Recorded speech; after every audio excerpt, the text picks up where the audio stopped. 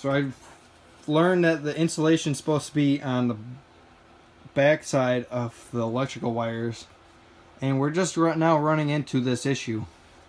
We can't see the electrical wires, and we're nailing everything. Everything else is fine from the floor up because there's no electrical wires until we get to the sockets, and this is when we screwed ourselves.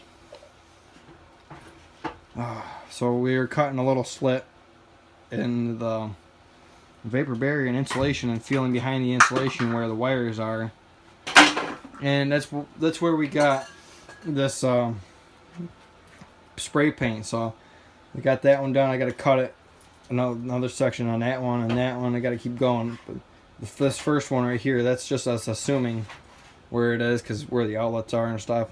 It's just from memory. We'll see how it goes. Hopefully we don't hit a wire. But we messed up, that's for sure. So for the rest of this, we're definitely gonna put the electric wire on the inside, on this side towards me of the insulation. Instead of covering it up, the wires will be exposed because they droop and stuff and they follow their own path. It's very hard to find where they actually go.